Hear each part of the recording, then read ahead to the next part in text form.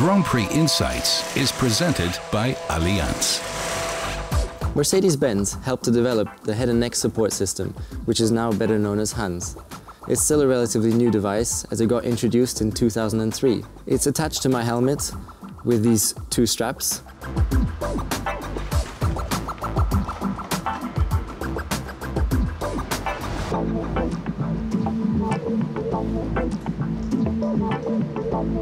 It's very light, it's around 200 grams, it's made out of carbon, and it's as individual as the helmets are to the drivers. You have to homologate a Hans device, but each for each driver is different. Since everyone's collarbone is different also, it's custom made so that it sits more comfortably on my shoulders. It might be a little bit of padding, or it might be a difference of a look or a paint style, but it is essentially very important to the driver in that circumstance to have it uniquely molded to him.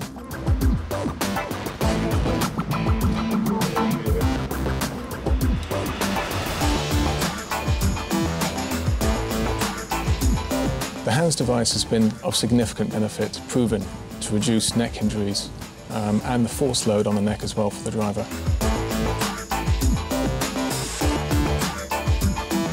Typically, it reduces neck motion by around 46%, which is significant, and the force load by 86%. And as a result, it's now accepted in Formula One and other series around the world.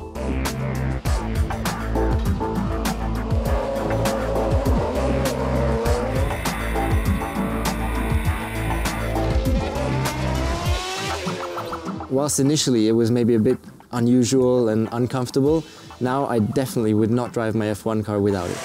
Grand Prix Insights was presented by Allianz.